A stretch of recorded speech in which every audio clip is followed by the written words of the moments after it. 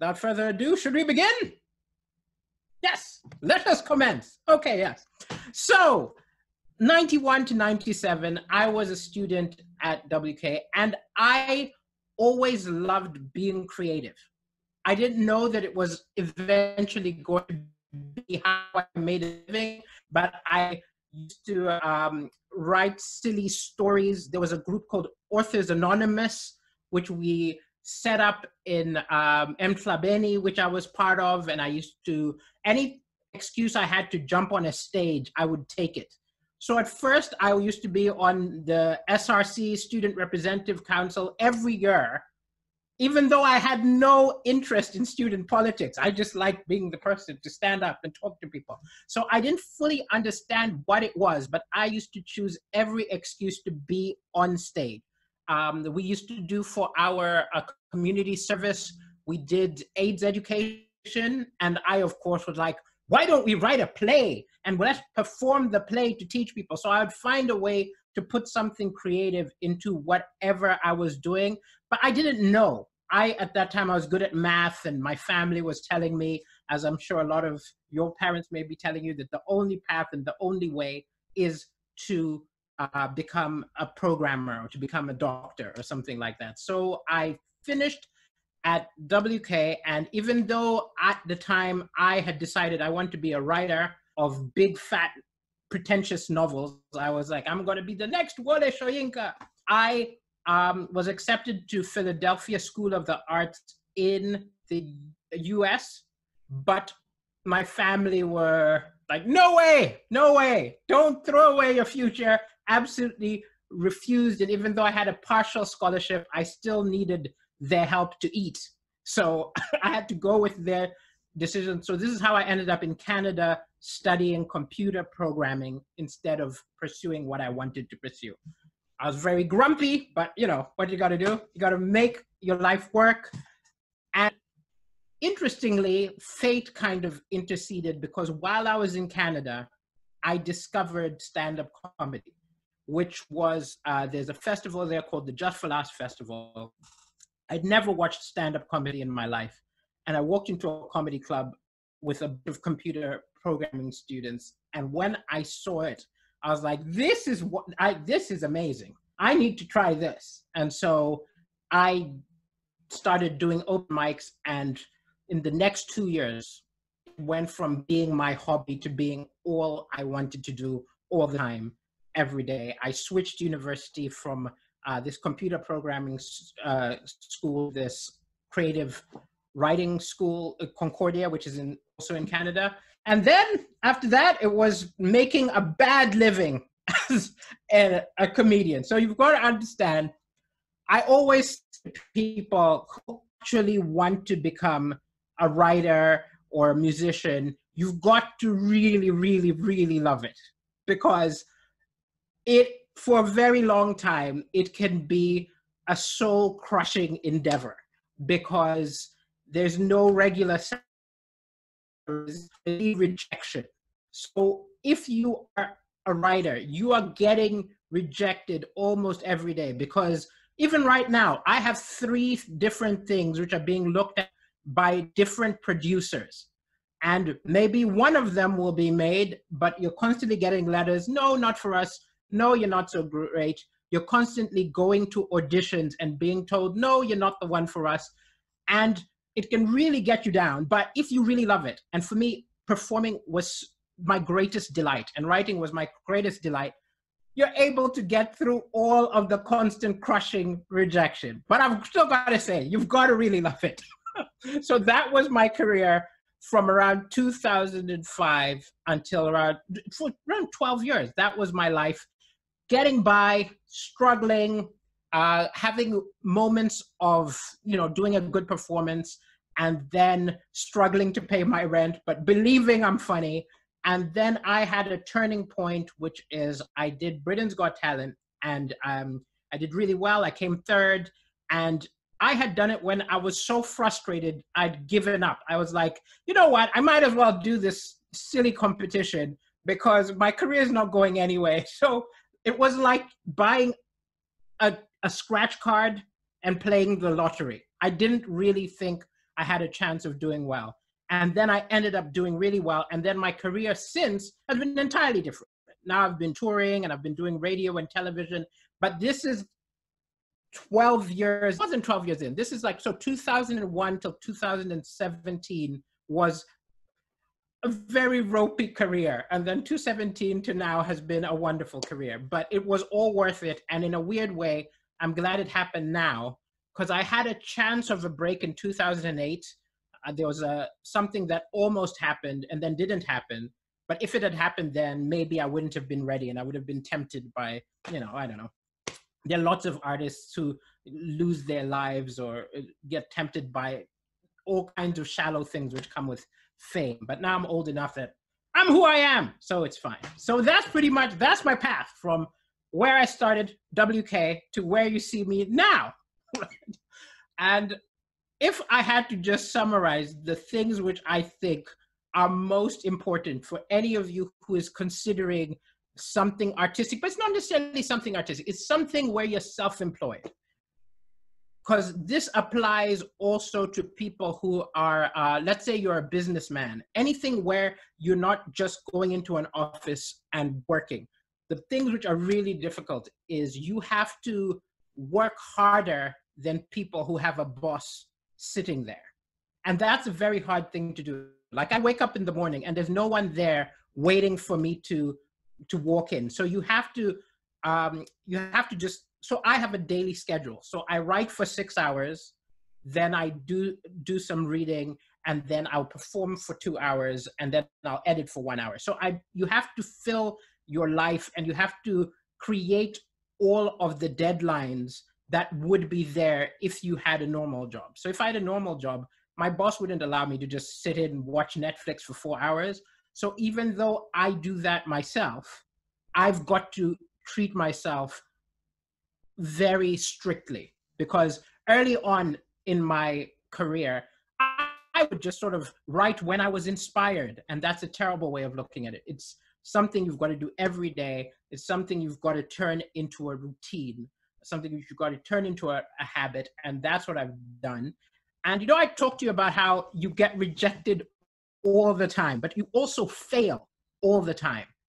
And I think one of the things which helped a lot is I realized failing isn't a bad thing. So for example, if I write a play and the play is terrible and it gets 1-star reviews, nobody likes it, it feels bad at the time, but at the end of the day, it doesn't destroy me and I can write another thing. When I started out, I was very precious about every piece. And if something was rejected, it would really dissuade me and it would take me months to get the willpower back to write something new. And I think the big thing, I wish a time traveler could have told me back when I was starting out, that the stuff which I'm writing and the stuff that I'm auditioning for at the beginning of my career isn't the best stuff I'm ever going to produce. And I should have just looked at them as, you know, the car which you learn how to drive in, which gets bashed up a bit, not the car which you retire in. So I think a big thing is anybody who's considering this, you have to write a lot. Or if you're a musician, you have to play a lot. If you're an artist, you have to paint a lot. It's quantity, actually, over quality in a weird way. Because I used to think I want to create this one magnificent opus, which is going to last forever. But really, in the world right now, especially because there's so much content, you actually just have to produce and produce and produce. And maybe one of them will be your masterpiece. But I think it's worth more to try and be that person who produces something every day than to be that person who works 20 years and produces one amazing thing. Because again, if you're doing 20 years to one amazing thing, you're not living off it. And you've got to be pragmatic about it if that's the path you want to go. The other thing, which I think is always amazing, is nothing is finished. So if you write something and it's bad, you can always rewrite it. If you create something and it's offensive, you can always rewrite it and make it less offensive. So it doesn't necessarily have to stay that way. Now, this isn't necessarily true for all the arts, because I know you might all be interested in different things, but definitely for fiction and for playwriting and for writing comedy, it's never finished. So it's always something that I don't mind if I fail and make it bad, because I'm like, well, maybe the third draft will be better. I wrote a radio play for the BBC, and we did have a crazy producer, but we wrote 16 drafts. I wrote it with a guy, Sibusiso Mamba, who was also a WK student, and we co-wrote this play, but our crazy producer kept saying, change this and change that, was too ambitious and wanted this play, which was just a funny play, to solve the AIDS problem and to solve gender issues and we're just like, it's just a play. We can't put all of those things in it. Well, either way, it's good to be ambitious, even if it's not possible. So that's generally, if I had to summarize, it's just productivity and dealing with failure and rejection a lot. And also just understanding it doesn't have to be a solitary affair. One big thing is, if you are someone who's being artistic, you can be like a hermit and do it alone. But the actual thing is, especially nowadays in the world of the internet, and so like there's a lot of collaboration that's possible. So like I said, I co-wrote a play with somebody. I'm doing some jokes about Black Lives Matter on the radio, like around half an hour after I finish this. And for that, I called a friend of mine and I told him all the jokes I'm going to tell. And then he gave me feedback and said, maybe not that one, maybe tweak this one. And I just think a collaborative way of looking at things you create is very helpful, because many minds are better than one. Yes. So that is sort of my random ramble. I see Tracy in group chat said, what made you join Britain's Got Talent? So I'll tell you the actual truth. I auditioned a lot. Part of my career was going for auditions, and you'd find out a vague response about why they didn't want to go for you. And I didn't know why. You never really knew why they didn't want you. And then the last straw was in 2016, I went for an audition for a show which will remain nameless, but this is a television show, to be a comedian on it. And the producer told my agent, we really like Daliso, but he clashes with someone else we've had on this series. And I was like, what do you mean clashes? And they explained to my agent that they'd had someone called Fumbi Amotayo on the show. And in their weird quota system, they felt, oh no, we can't have two Black comedians on the same series. It was this really absurd thing. And it's really frustrating if you're a performer in the UK or if you're a performer in America and you're ethnic. Often that's a factor. Like if I'm trying to get on a TV show and they've already got one Black actor, that's it. There was only one role, right? I was really tired of it. And then I realized that Britain's Got Talent is not bothered in terms of how many ethnic people, if you actually look at any season, because it's a competition. Some years they'll have 50, some years they'll have 4. It doesn't really matter. And that I liked. And I also liked the idea that when you walk on, if they don't like you, they tell you to your face why they don't like it. Now, some people may think that's terrible, but after years of just getting a form letter rejection, I was like, if you don't want me, I want you to tell me to my face why you don't like it. And then I will know. And that didn't happen. So that was why I did it, Tracy. That was why I did it. Now, to the questions which were sent to me. I don't know whose questions they were. Somebody asked me, my question is related to the June 16 commemorations at WK in the 90s. What do I remember? A lot of my peers from Surrey, what impact did this have on this future understanding of injustices post-WK? So yes, I remember all of the commemorations we used to do. We used to do Sharpeville Day, we used to do June 16th, used to do like a numbers of, it was a big part of it, and also the plays which we would go to. I remember going to watch an Athol Fugard play called The Captain's Tiger, and also I remember The Island was performed at WK, and I actually think all of that sort of social justice element of the education really has coded the kind of art I produce. So I was always going to be artistic because it's what I love. But I think there's a reason that I wrote a radio show called Citizen of Nowhere, which is about colonialism and slavery.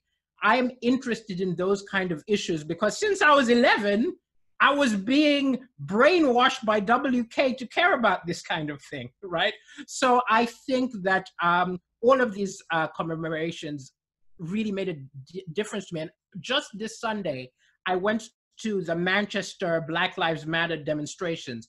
And I'm sometimes a little cynical in that I don't think it's going to change public policy or change things like that. But at the same time, I see little 9-year-olds holding up these signs. And that's where I see the positivity, because I'm like, well, that little 9-year-old's going to grow up thinking that this matters. And that's who it's for, not really for the system, which is, possibly broken beyond repair. So yes, that is what I remember. Next question. I have a question there and I have a question there. I'll go to this one first. So Bora Luganda says, as there's a level of uncertainty of what you'll produce in the future and what the next steps will be, how do I find security in his talents? And what's the determinant that made me choose to Okay. So there are two parts of the question. So first of all, you asked me to say, is how do I find security in my talents? The way I actually do it is I produce a lot and I'm always applying to do lots of different things. So if I was just to say this week, I've submitted a script for consideration to the BBC. I've submitted a pitch for a cooking show. I've submitted a stand-up comedy set possibility for something, and I've submitted a tour possibility with social distancing to theater. So because each thing has maybe a 20% chance of happening, I just do lots and lots of them, and then eventually one or two to happen. And it's a very weird way to live, but also the other thing about being a comedian is it's seasons of famine and seasons of plenty. So sometime I will get like, oh, Coca-Cola wants you to come and host their awards, and you get paid very well for that. And that there is going to keep me through the 6 months of no work. And that's sort of the way you've got to, other people can just know every month they're going to get refreshed. A lot of people who are doing what I have to do, you almost have to be like, oh, I got something big and I've got to stretch it until the next big thing. So that's that.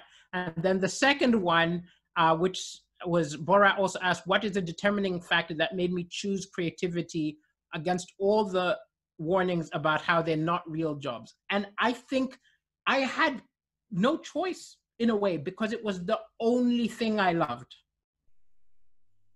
Yes, I can't even say anything beyond that. If I had loved anything else, I probably would be doing that because I was good at, it's still IB, right? It's still IB, WK, yeah. So I did physics and math.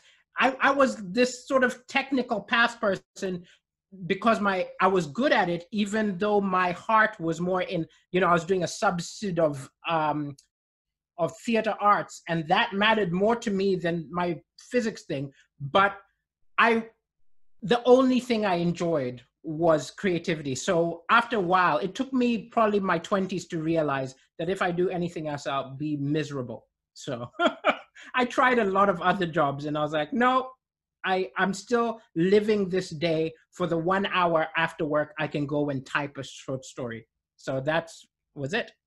I'm going to look at one of the questions I was sent behind is, I've often wondered how stand-up comedians navigate the spaces of political correctness, self-censorship that happens there. Does that make sense? Okay, that does make sense. Now look, political correctness is an issue in that every other day you hear about someone getting in trouble for someone they said, or some artist losing their job or role because they said something that's not politically correct. The truth is there's so many different kinds of artists. There's some of them who, it's like, it depends who your audience is. So it's things like they're artists who just are offensive. If you think about shows like South Park, you can get away with all sorts of things, but they are for a specific audience. And then there are other things which are for all ages, which are much more accepting. So I actually think I have changed. So before 2017, I was someone who just did what I thought was funny. Whatever I thought was funny, no matter if it's offensive or not, politically correct or not, I would just do it. After 2017, I realized that Britain's Got Talent has lots of little children fans, when at my shows, there's now usually an 11-year-old and a 12-year-old. So I can't do some of the material which I used to do beforehand because I know who's watching and who's listening. But at the same time, I think if I'm making a point, I can say anything. So like, for example, today, because I have a point to make about the Black Lives Matter protests, I don't even worry about being politically correct because I am making a point which I think is important, and whatever words I use are just part of that that goal. Yeah, so that's sort of my, I don't know if that made sense, but that's my answer to that. Okay, next we have a question from Simon to everyone. You would say that me and Trevor Noah are your favorite comedians. Great to hear. That's very good company to be with. I did a tour with him in Cape Town long before he was famous, and he was always amazing. Both of us have left our home countries and are making a career overseas, right? Now, you want to know, am I considering going back to Malawi at some point, or did you? Now, the actual thing is, I go back to Malawi every year and I do a big show. But the truth is, I couldn't live there and do what I love. Because one, people can't afford to, like in the UK, I perform 6 nights a week. In Malawi, I can perform once a month. Because there was one time when I came and put on a big show, it didn't sell as much as the last time. I didn't understand why. And then the next day, people were approaching me and saying, why didn't you, I wanted to come, but I couldn't afford. Why didn't you have it on payday? And that is a big restriction. That's a big restriction. The fact that people can't afford to buy tickets in Malawi means that if I was in Malawi, I would end up being a presenter or end up doing ads for Cell C or cell phones. I wouldn't be a comedian. I would be a funny personality doing stuff. And that's not what I want to do. So yes, so that is why I'm not currently in Malawi. I still go back and I'm working with someone who's trying to create an industry over there, but at the same time, I gotta eat. So I live in the UK. Okay, next question. Okay, there was a question here. What was the experience like at the school? I think I've sort of mentioned that. I loved being in WK. There were some difficult moments, but it was mostly delight. And yeah, the one thing which I think you've got to appreciate, which you won't appreciate until years after you leave a school, is it's an amazing thing to be surrounded by intelligent people. Because you have conversations about ideas, you have conversations about philosophy, you have amazing conversations. And in 15 years, you end up at a bar where everyone just wants to talk about football. And you're like, but what about Sartre? What about Socrates? And no one wants to listen to what you have to say. So I appreciate having all those clever minds around you. Okay, next question. Can you share on us what point you want to make on Black Lives Matter? Okay, so there's several jokes I'm going to make, but the one point which I'm going to put is probably about the idiots who go on, when people say Black Lives Matter, there's a lot of pushback in the UK of people saying, oh, it's all lives matter, it's all lives matter. And the joke which I'm going to be doing, which is sort of making the point, is saying that it's not, the phrase is Black Lives Matter, it's not Black Lives Matter only. I think these people in their head put the word only on the end of every phrase they hear. And then that's the point I'm making. Then how I make it absurd is I'm going to give a few examples of things where they must be putting only. So when they heard the health service say, wash your hands, in their head, they must have heard, wash your hands only. And since then, they've kept the rest of their body filthy and just wash their hands. And I give similar. So often my comedic strategy is I make a point and then add an absurd notion after it. And I think because of that, it doesn't matter how ridiculous or offensive the thing I'm saying is, it's in service of the point I'm making. Yeah. So that's one, but I'm making around five points. Okay, next, we've got what held me back the most in following an artistic career? Having to pay the bills, having to eat. So you can never be as creative as you want to be because of practical concerns. So for a long time, I had like a data entry, boring job. While I would have loved to spend all my time creating, I didn't, because you've got that practical reality. This is what you have to do. And then the other thing is, often you have to write what sells as opposed to what you want to write. So you can't necessarily write. Yeah, so if I'll give you a perfect example. I'm writing a novel right now, which is a young adult novel, which I didn't want to write, but when I spoke to the literary agent and pitched them what I wanted to write, they're like, yeah, we think that would be hard to sell. How about this? And this is what I'm writing. So that's sort of what happens sometimes. You have to compromise a bit, but you're still better than any other job. So next question from Pernille. Oh, no, from Simon. Oh, no, Simon just says, thank you.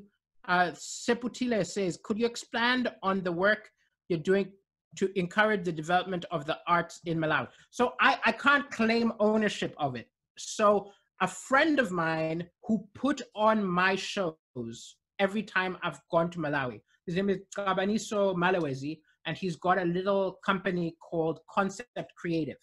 And he put on my first show in Malawi. We both took a big gamble and it did really well. And ever since, he has slowly been adding more shows. He invited Ladysmith Black Mambazo to Malawi. He's been creating a bigger artistic sort of just atmosphere there. And I've just always been his investor when he needs an investor, the artist who shows up when he can't book anyone. And he's like, I don't have anyone for February. Can you help? So I've not been an active person. I would say he's the active person, but I am in the back saying, what do you need? I'll give you this. So that's all I've done. And I've done a few workshops and stuff, but nothing of note. Okay, next question. There's some people giggling. What was funny? No? Or maybe they're giggling at each other. Okay, I'll keep going. Because I was like, I didn't say anything funny. Okay, we keep going. On creativity, someone asked, what do I enjoy about being a comedian and being creative in general? It's the greatest thing. It's something from nothing. I can't even explain. It entertains me more than anything. It's like you start the day,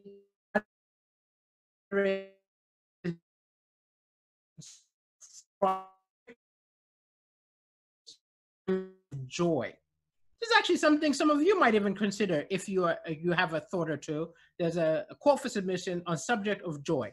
I don't know what I'm going to write, but every time I've got a spare moment, I sit to myself and I start thinking, what's interesting about joy? What character would I follow if I was talking about joy? And it's science fiction. So I'm like, is this set in the future when joy is in a pill? Is this set in the future when joy is a program? And playing all these mind games is fascinating when suddenly it will all fit into place and I'll be like, there's it, that's the story, and then I'm going to write it. And the whole process is so much fun. I can't just do it. That's the only way I can explain what I enjoy about it. It's so enjoyable to create, and then getting the feedback is the greatest feeling. Like being on stage performing with people laughing at the things I say, I couldn't stop doing it. It's like a drug. It's amazing. Okay, next, Ayeyi asked me, just curious, as it seems you still have gigs and shows, how has my job changed and adapted with coronavirus? Okay, so actually, I don't currently have a job. So how my job has changed is it has stopped, right? So I am no longer doing paid shows. I'm no longer doing paid, getting ticket sales and things like that. But at the same time, it's not going to last forever. So I am doing a daily show, and it's one to keep me sane because I get to talk and tell jokes every day. But I know that when this finishes and there's live performances again, be it in September, be it next year, all these people who are watching me every day are very likely to buy tickets. So right now is a time when I'm living on my savings, cultivating my my audience, and life will resume when it's allowed to resume. So yeah, you just look forward. You just look forward. Okay, next up, we have got number 7. Being a comedian, you thrive off the audience and their reaction. Have I had a performance where no one laughed or engaged in what I had to say? No. Now look, very early on, that happened a lot. And this is what I'm saying is I had to deal with failure a lot. There was a time in university when I was escorted off stage. I was performing, I was offending people, and one of the other people walked up on stage, grabbed the mic off me and said, "Who are you to say that? Get off stage." It was terrible. But it all has made me a better comedian, because when something bad happened, I would go home and I'd think, oh, why did I upset those people? What could I have said differently to not upset those people? And I think that's the thing. Anytime I upset people, I've tried to figure out if the problem was me or the problem was them. So if, for example, I'm doing a show at a bachelor party and they're all massively drunk and yelling out, "You're not funny," I'm like, you're too drunk to even know what's funny. The problem is with you. But in a situation like where I offended a crowd of sane people, clearly the joke which I told was not the right joke for that moment. And so, yeah, so it happens, but you know, you laugh it off. Next, have I kept in touch with any of the people who are in your group in WK? Yes, lots of them. And not only that, because I'm always on tour, in every city, I generally meet up with one person who is at WK. Because WK, you know, people scatter and end up in every country and in every city. So I will always have some of them who weren't even in my year. I'll have people who left WK years before me messaging me on Facebook saying, "I'm coming to your show. Let's talk about WK afterwards." So yes, I kept in touch with a lot, and I've kept in touch with a lot with one of them who became a writer. And so we talk about our writing a lot. Next. Last question from the ones I got beforehand. Am I happy? Yes, I am massively happy. I'm an extremely happy person because my job is my hobby. My job is my passion. And I almost think that's like big secret to happiness. If you can somehow make what you love your job, oh, it's an amazing privilege, because most people don't have that. Most people are just working to survive. And if you get up every day and you're like, I can't wait to work, it's wonderful. Next up, have I ever refused a job because my values and the client's misaligned? Not exactly. So what I have done is I have been given a pitch and asked to do a certain thing. And I've said, no, I'll perform for you. I'll be funny, but I won't do that. And then I'll say what I will do. And I've negotiated. And I'll give you an example. Many years ago in Canada, I was booked to do a comedy show. And I guess they were just very happy they had an African on. And they kind of wanted me to Africa it up. They were like, okay, so could you come on in a multicolored shirt? We can get you a carved, like one of those staves with carvings on it. And I was like, that's not me. I'm African, but they're Africans who are like me, right? You know, children of the diaspora who dress like this. I'm not going to pretend to be another kind of African for your show. But what I can do is I can do material about growing up in Africa and expose you to my experience. And other things is like I went for a cartoon audition, and they asked me to do an accent. And the accent they wanted me to do, I felt like they wanted it because it was actually, it's not the best example I could give it. There was actually, there is one case where I said no, which was just a year ago. There in the UK, there are things called pantos. A panto is like a play at Christmas. It's very weird. It's like a weird, funny play. And I was offered a role called Simple Sam. And Simple Sam was sort of like a Forrest Gump, dumb, lovable, dumb idiot. But I looked at the role and I looked at the cast and I was like, wait a second. I am the only Black character in this play. And you want me to be the dumbest character in this play. I won't do that. If you have at least one other Black person, then it's fine. I can be the dumb guy because there's at least a clever Black person. But if everyone's white and the only Black person is dumb, I refuse. So that was the case where I refused, not because I didn't agree with the role. It was a funny role. It was just the optics of what it was something I didn't agree with. So that was the case. That was the case. Okay. Next up, Ramila asked me, share with me how I've made funny references to some of my peers, such as Mandla. Okay, so one of the dangerous things about befriending or having a relationship with a comedian is eventually I mine everything for comedy. Everything for comedy. So every experience I had back at WK has come up at some point, right? So Ramila's referring to the fact that I did a joke about Mandla Mandela being a bully back in the WK times because it was funny. It was funny that this person whose grandfather was this paragon of peace and unity was a bully. It didn't make sense, right? So I made it funny. I think he has altered his ways in the time since. So, but I will talk about everything that happened. I've talked about, we used to write letters to Amnesty International. And in one episode of my radio show, which was about charity, I talked about how I remember trying to write a letter to Mugabe and trying to make it funny because I thought it would tickle him and he would set the person free. And so I'll find the absurd. The absurd is always there. I always think a comedian is like a reporter, but you're only looking for the funny stories. So I look back at my memories and I just take out the funny stories. Next. Do you feel that luck has a significance in my success? Muma asks, not really, Muma. It took so long. But I actually am a real belief in this. Someone, I'm not sure who I'm quoting, but someone said, luck is the fusion of being prepared and the opportunity.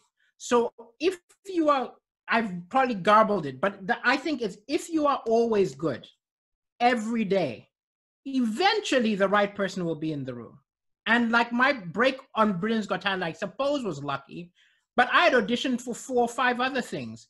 And one of them would have made my break. And if I hadn't got that one, maybe the next one would. So I think I was lucky in that I was born into a family which, allowed me to get a good education. And I think I was lucky in that I have good friends who've been supporting me. So I have those kind of luck.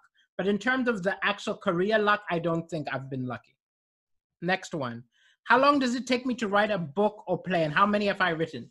So I have written 1 novel. I'm writing another one. I didn't sell the first one. Plays, I've written many. I've probably written around 20 plays and only around 4 of them have been made. But, the ones which didn't get made, I still consider valuable because it was part of the process of getting better at writing. And jokes, I write every day. And writing a joke takes me 10 minutes. So that's what I do the most often. Okay. Next, how do the jokes you use on an African stage different from the ones you use in the UK? So some things I talk about everywhere. Some things are universal. I talk about family everywhere. I talk about love everywhere. I talk about religion everywhere. I talk about certain universals, but then I pepper it with local stuff. So here in the UK, I'm talking about Boris Johnson and Brexit and political issues which are valid here. And then when I come to South Africa, I'm talking about, you know, the EFF, and I'm talking about, you know, people going on strike, and I'm talking about what's going on there. So it's more that before I go to any country, I research what's going on. And then there's also the fact that some things are offensive in one country, which aren't offensive in another. So there is a little bit of tweaking. Like, for example, people in Malawi are more sensitive about religion than people in the UK. That doesn't mean I won't do the religious jokes. It's just mean I will do it in Malawi more carefully. Yes. Next up, we go to, have I performed in Eswatini? So Nama Dawson, I performed in Eswatini only at WK. It was never called stand-up comedy, but I was always doing funny things on stage. But no, I've not actually performed yet. And at some point, I plan to do the Bushfire Festival, so I will at some point. Nosipo asks, can you learn to be funny, or is it inherent? Yes, you can learn to be funny. That is the answer to that. Now, some people are a bit better at it, but I think everyone can get to the same spot. It's just they get there quicker, and others get there at a different pace. So for example, I do courses where I teach people how to write jokes. Let's say it's a 6-week course. Some people get to funny in 1 week. Some take 6 weeks. Some haven't got there in 6 weeks, but if they kept at it, they would get there in 12 weeks. So I think anyone can get to funny, but not everyone's a genius. So everyone's funny, but not everyone's Dave Chappelle. But everyone can be funny, at least to make people laugh. Okay, next. How did I bring up my topic of my career choice to my parents? It was a painful and horrible series of ongoing battles in which I told them I wanted to write, and they told me, no, I want to do this. And then I told them I want to write, and they told, trust me, it was insane. There were family members being called, there were interventions, and it was a very aggressive period. But at the same time, when I look back, even though it was very painful at the time, it was coming from a place of love, because they did not want me to be starving on the street. But at the same time, I would have appreciated a little bit more support. But on the flip side, that was my parents. My brothers were all extremely supportive. And I only am a comedian because of my brothers. Because for the first years when I was earning no money doing gigs for 20 pounds, I was staying in my brother's spare room. So, yeah. Next up. May I please share a joke? You would like a joke, says Owen Kosi. What's a joke which would be valid? Okay, I'll think. What I'll do is I'll end the entire talk with a joke. That's what I'll do. Next up, how do I find the humor in tough situations, says Iarona, and how do I gorge when it might be too soon to make a joke about an issue? I personally think if you are someone intelligent and sensitive, it's never too soon. And you won't go too far, because let me put it this way, I trust myself and I trust my sense of what's appropriate. So I will happily go and talk about things the day they've just happened, because I don't think I am mean-spirited enough to talk about it in an insensitive way. But at the same time, there are comedians who get in trouble for saying things insensitively. And for them, I'm like, it's too soon. But I think it depends what you're saying. So it's a very hard, nebulous thing to explain. But I just think that the world generally sort of agrees with my take on things. So I don't need to worry about offending everybody. Yeah. Next up. Okay, I think that's it. I'll see if there are any final questions. Then I will do a joke, and that will be that. So anyone else who's got a question, type now or forever hold your peace. Hello, little person next to Nosipo. I see there are very, very little people watching. Excellent. Okay, here we go. Nope, that's it. So we just do a joke. Okay, so I'm going to do a joke from, you know what I'm going to do is I'm going to tell you the difficult situation which created this joke, and then I'm going to tell you the joke. And you will see that reality and the joke have very little in common. Because, so when I was at WK, I was a Christian.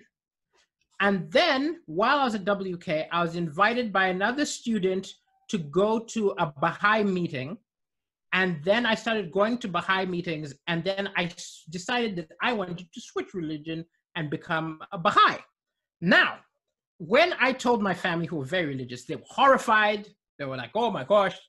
And they called the local reverend to come and talk me out of it.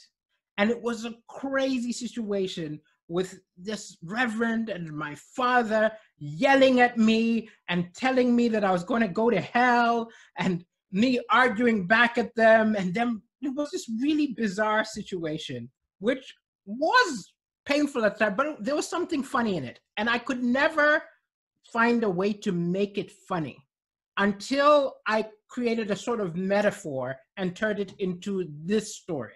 So this didn't happen, but you can see where it came from. Okay, so Malawi is very religious, right? Malawi is very religious.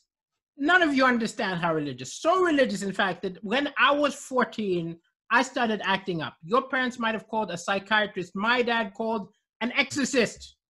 I don't know if any of you have ever been exorcised. I don't recommend it. They strap you to the bed with ropes. They start pouring holy water in your mouth. I was coughing and sputtering. My dad, it's so weird to do the joke to no audience because there should be a laugh over there, but let me keep going. I was coughing and sputtering. My dad didn't think this was enough. There was a big wooden cross on the wall. He grabbed it, passed it to the priest and said, beat him, beat the devil out of him. The priest started to whack me. I was on the bed going, ah, ah, ah. So understandably, when the priest said, Satan, I figured I better play along. Now I've watched The Exorcist movie. I cannot turn my head around 360 degrees, but I gave it a shot. I was like, I put on my best devil voice and I was like, yes, I am Lucifer. He said, Satan, leave this boy. I said, I'm leaving. Then I got a great idea. I pointed at my dad and I said, I'm going into him. So there you go. That there is one of my favorite jokes. And you see how I start with the truth and then I just let my imagination go wild. But I think that even in a zany story, having a little bit of emotional honesty helps keep it together. Excellent. So that is the whole of my chat. Do we have any other things before we head out? Thank you everyone for coming. This has been very insightful. And I think you were right at the beginning in saying that it's not just about art and being engaged in that area, but it's just about the things that we try to do. And I hope that, I know for myself, I got a couple of lessons from this, and I hope that our students and our community also got lessons, not just about the art industry, but just about pursuing what we want and having those hard conversations with our parents. So I think we will call it a night. Thank you so much for wonderful. Being part of this. It was a pleasure indeed. We look forward to that bushfire performance in the near future. And of course. With that, I hope that everyone has a lovely evening, and yeah. Marvelous. Good night.